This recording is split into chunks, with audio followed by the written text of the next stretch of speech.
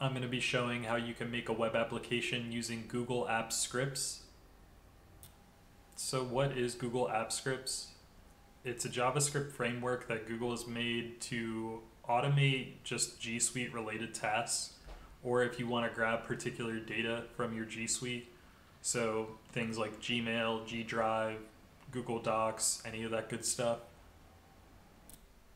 So for this video, I'm going to be showing two files. Before I show them, I just want to give some overview.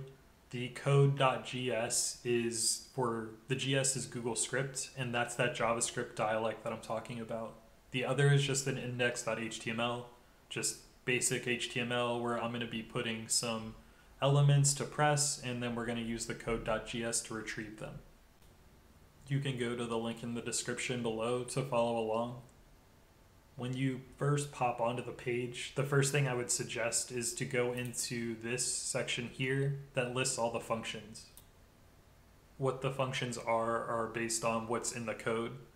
So the functions list is just reading through this code file of code.js, the .google script, and it's just looking for the functions, and you can select a function and run it. So here you'll see I've successfully started and completed a function. This will come through when we actually need to run the JavaScript in our index.html, which I have here. For the index.html, this is just your normal HTML file, but down here past all my CSS is the actual HTML. And here you'll see that I have onClicks for the functions described in the JavaScript in the code.js. Now that we have the file set, we can go over and deploy, and we'll do a new deployment.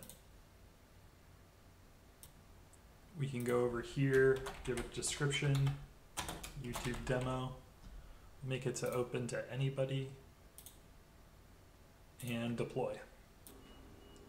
Now that it's done deploying, we can go over to the URL, and now you'll see my little web app, and this is the HTML. And so we can do things like list emails. We can list files in my Google Drive. So you see here, these are some files, and we can create and populate a spreadsheet. So you'll see we created a spreadsheet. Let's go over to Google Sheets and see. Yep. Monkey Library.